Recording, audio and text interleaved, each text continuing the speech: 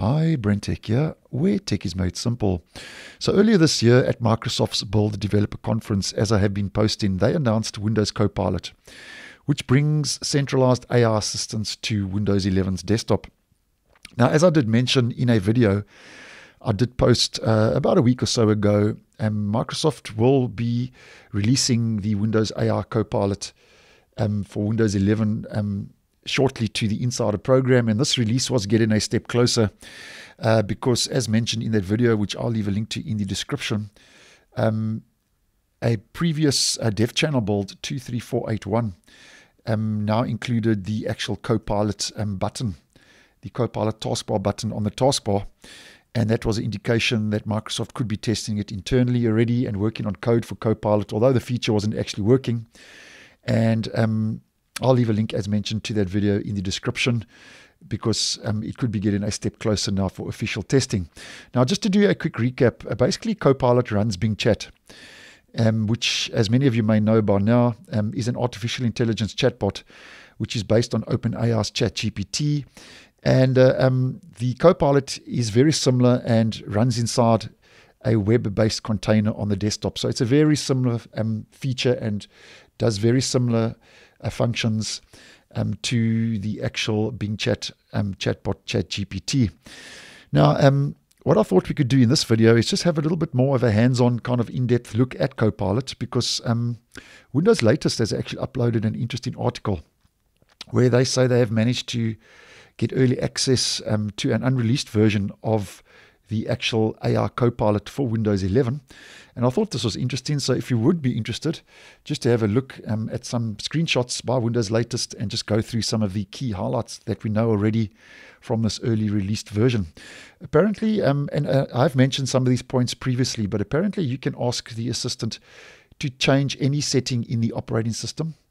So as an example, you can ask the Copilot to turn on dark mode or do not disturb modes. So as we can see, if we just zoom in here, you can ask it to turn on dark mode as an example in this case. And at this stage, though, it says, sorry, I can't do that right now. Try asking again later. So obviously there are a couple of glitches because it is still very early days. And this hasn't even officially started rolling out yet to the Insider program. But nonetheless, that just gives us a general idea. And you can also ask it to open an app such as Microsoft Word or PowerPoint.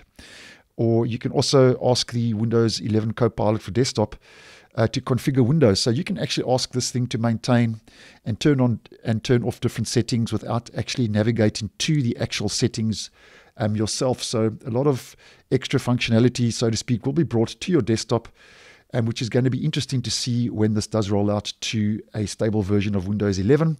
And according to the article, it does appear to work a lot better than the current search and the search actual taskbar search found in Windows 11. So you can obviously ask the Copilot to search for different apps and services and so on. And apparently it is working a lot better, according to that article, than the actual taskbar search, which is currently available. Now, one or two other things just to take note of. As mentioned, the Copilot is web-based and can detect apps that you're actually using. So as an example, if you're using Outlook or Word, you can open Windows Copilot to help you write an email or summarize the essay that you're typing out in Word, which might be a handy bit of functionality when that does roll out to the stable version. And the web integration allows Microsoft, according to Windows Latest, to improve the Windows Copilot core at any moment. So basically, because it's a web-based container, this could be updated very similar to how Microsoft Edge, as an example, is updated. And as I've mentioned previously, the Windows 11 Copilot is basically a very souped-up version of Cortana, where Cortana was a digital assistant.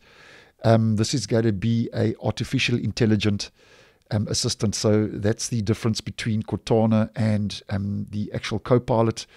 And as mentioned, Microsoft is going to start rolling out Windows Copilot to the Insider program, where it will start its official testing in the coming weeks. And as I've mentioned in a previous video, the Copilot for Windows 11's desktop, I think personally, will start rolling out in the feature update. We will be getting in the next coming months, September, October, November, for Windows 11 version 23H2, which will be the main feature update rolling out, which takes Windows 11 from version 22H2 to 23H2 later this year.